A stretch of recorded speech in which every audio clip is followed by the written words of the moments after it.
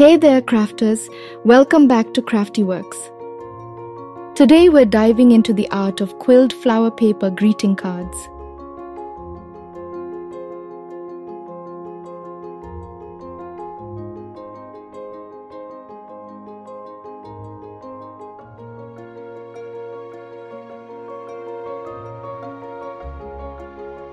I'll be using 5mm paper strips to create stunning 5-petal flowers.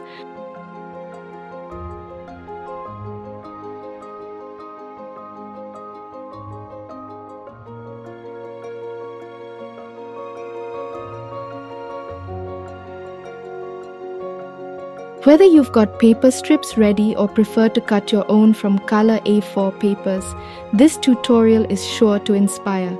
So let's get ready to unleash our creativity.